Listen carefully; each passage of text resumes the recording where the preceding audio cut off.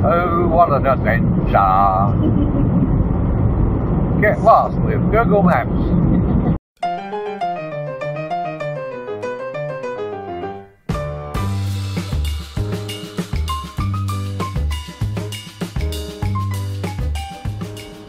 Good afternoon, everyone. That's the time.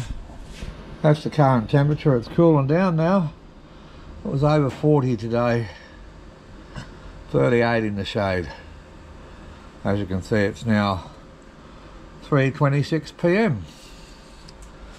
Alright, one of my batteries arrived. There we go.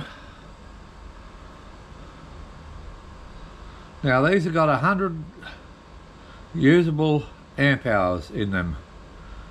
Or there's the watt hours there. And when they get down to, these have got a very good battery management system built in. And as soon as the battery hits 10 volts, it shuts off.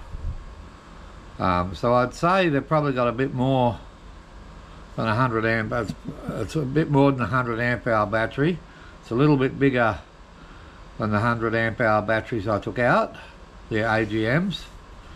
I don't know what the total size is inside, but there's 100 usable amp hours. Okay, there's one. Now the other one, now this one went to the airport in Victoria, and then it went to Queensland. It must have went for a bit of a holiday, and then it went down to New South Wales, and then it went back to Victoria, and then it was shipped to me over here. The other one has just sat in the airport that whole time in Victoria, didn't move, and now it's sitting in the Perth airport. So I don't know, you know, this one went on a really long trip without the camper trailer. It just must have wanted to go somewhere, I don't know. And it got here first, and the other one that didn't go anywhere, it's just sat at the airport, is now sitting at the Perth airport, and I'm still waiting for it. Anyway, at least I've got one battery that turned up. Because that's not the seller's fault. That's all down to the shipping company. They actually shipped them, I thought they were coming,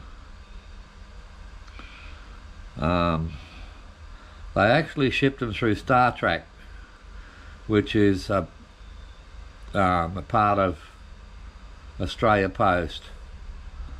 I prefer toll, but anyway, they use whatever they use, and that's it. They didn't come with toll, or they would have been dropped off right in my driveway. They would have come knocking on the door and put them on the trolley and wheeled them out the back for me and said, there you go, Chris. Anyway, that's enough chatting over this battery. It's had a really good holiday. It had a marvellously long trip up to Queensland, and then it stopped off in New South Wales. So I hope it settles down now and is happy with its new home in my camper trailer. Okay, so I'm going to start putting it in. Alright, there we go. You can see I put a bit of board down the bottom. That's lightly glued in so it doesn't shift. And those two bits of board at the side, they're just to give me some air spacing. And this bit of wood here, you can see I've routed an edge on it. It's going to get screwed up in there, screwed and glued. And that'll hold the batteries in it, and then I've got those heavy nylon straps. And that's what I put a rubber mat, that mat there, over my batteries, that bit of matting there. And that's what holds the batteries in. On this, you can see I put this front panel back in, and you can see there's the residual current switch there, the RCD. It's not wired in yet. I'm still waiting on the inverter. When the inverter gets here, I'll mount that, and then I'll get hold of the electrician and he can come and do the wiring. We're just going to put a plug on the RCD to plug it into the inverter, but we're going to run a hard wire to a double power point down near the kitchen, and that's because this is a trailer, same as a caravan. Everything's got to be double pole in it. The power point's got to be double pole, the RCD's got to be double pole. So when it shuts off both the active and neutral wire, and the same as the power point. When you turn it off, it's got to turn off both the active and neutral wire. I could do it myself, but it's over 50 volts AC.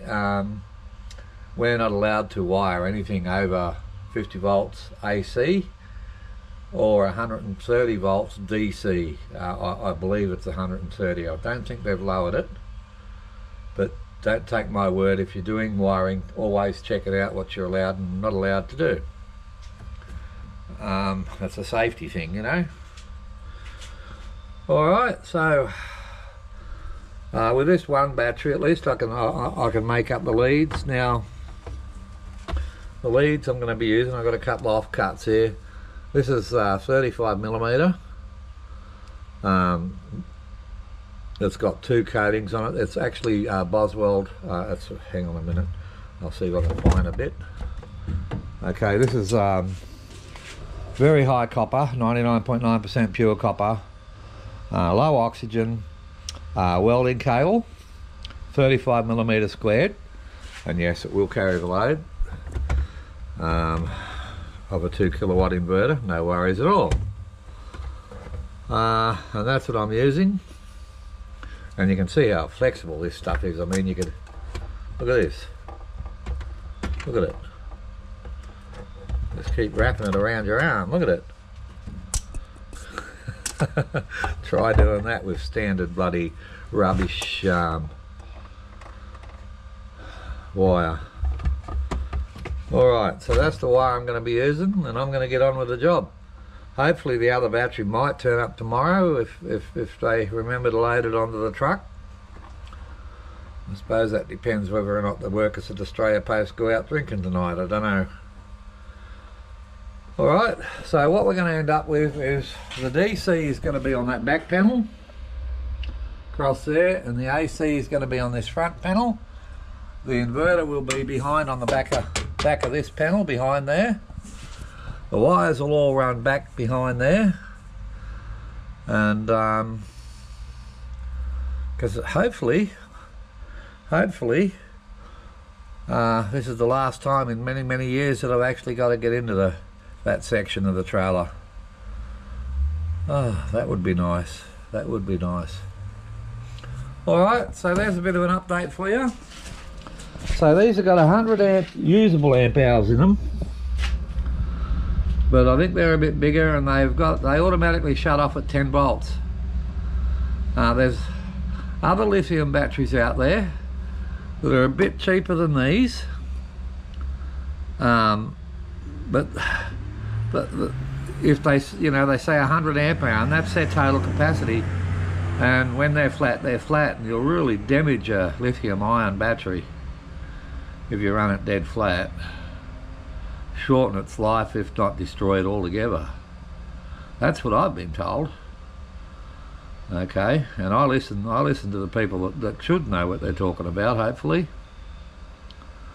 Alright, YouTube, I'm going to bake up some leads and get done what I can get done, and hopefully the other battery will be here tomorrow. Keep safe, bye for now.